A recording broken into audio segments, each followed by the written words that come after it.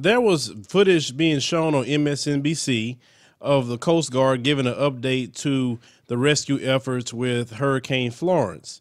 And in the midst of them giving an update, people noticed something on the side of a particular guy throwing up that white supremacist, white power signal that they've been throwing up. Now, they've been doing this in pictures in police departments. They've been doing this.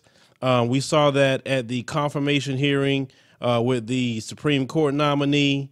And every time they deny it, they say you're crazy. It's a joke on the liberals. It's always something to tell you you're crazy. But I told you guys before, if the white supremacists are speaking to you, they're lying. Well, let's roll that little short clip. Thank you, Ali. As you mentioned, with the changes in the forecasted weather, the forecast track of the storm, we've actually started to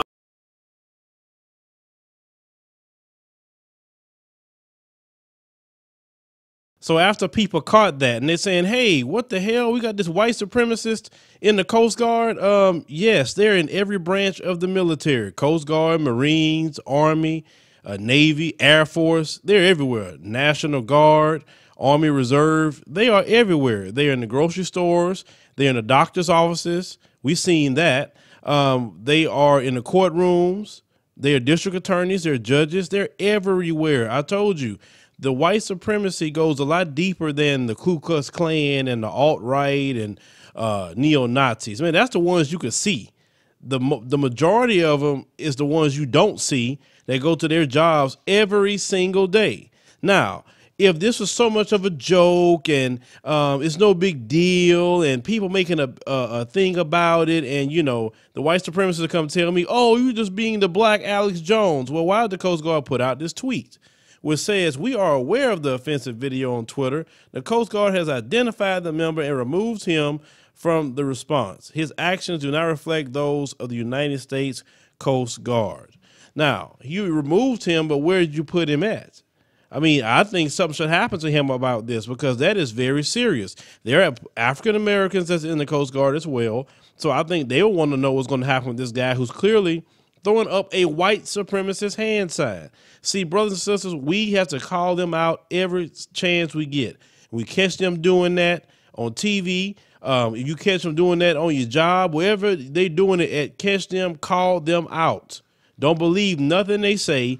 Don't engage in arguments with them, because they're going to come tell you you're crazy. Because remember, we talk about the white supremacists being the devil that the Bible speaks of. So Satan's greatest trick is to let you know and make you think that he doesn't exist. Same thing with the white supremacy. What is white supremacy? That doesn't exist.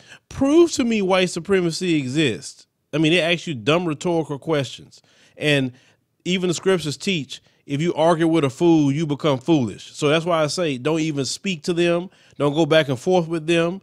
You know what's going on. You know the history of what they have done to not only us, the Native American, and anybody else that they have come into contact with under the guise of this racism and white supremacy that they believe in and will die for. But keep calling them out, brothers and sisters. Keep on watching. Keep showing and put it up on the internet. Trust me, the mainstream media will not call this out. You are the ones that's controlling the media cycle, not them. But leave me a comment. Let me know what you think about this particular story. Now, it makes me wonder how many more white supremacists is running around, they so-called trying to rescue black people.